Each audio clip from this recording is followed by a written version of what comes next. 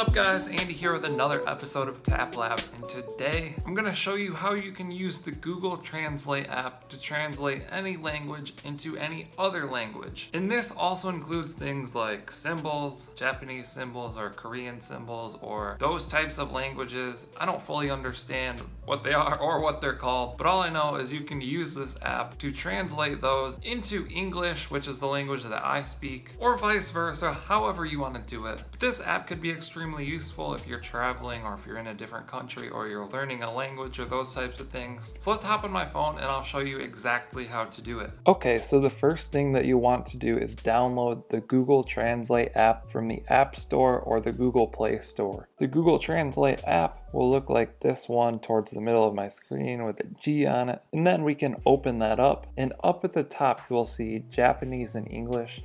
So you can tap on Japanese and then select whatever language you're trying to translate. So in this instance, I want to translate Japanese. And then on the right side, you can select the language that you want to translate it to. So there's tons to pick from. I want to translate it to English. And then I could tap right below that and enter text. But in this instance, I don't know what the text is, or it may be difficult to type. So what I want to do is tap that camera icon. The camera icon below where it says enter text.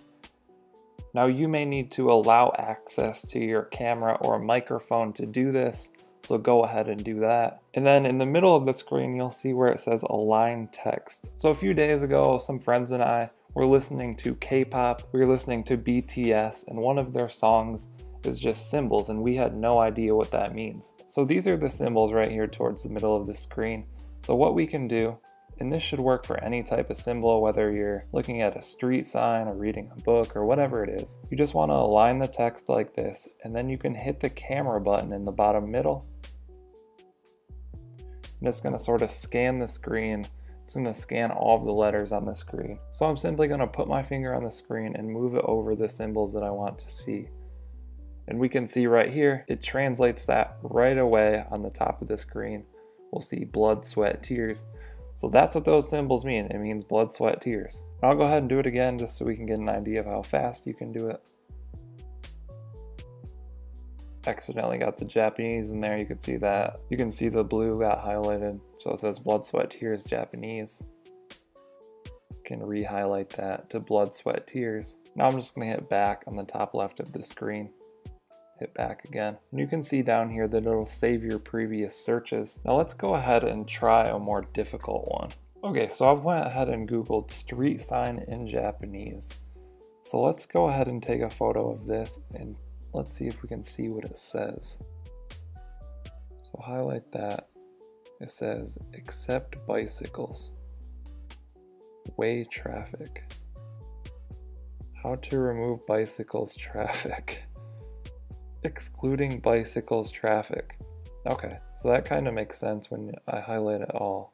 So it's basically saying traffic this way, no bicycles, I think. But I think this is definitely somewhat helpful where I would never be able to read anything on this sign, and then I can simply take a photo, highlight that, and see somewhat what it says or get an idea of what it means. So there's an overview of how to use the camera and highlighting in the Google Translate app. And there you have it, how to translate any language into another language so that you can actually read it. Using the Google Translate app, it's extremely easy to use and extremely effective. I hope you guys found this video helpful. Be sure to drop a comment down below if you have any questions and I'll try and answer those. Also, be sure to subscribe to the channel for daily videos on mobile apps, tech, social media, and all that good stuff. Thank you guys for watching. I'll catch you next time.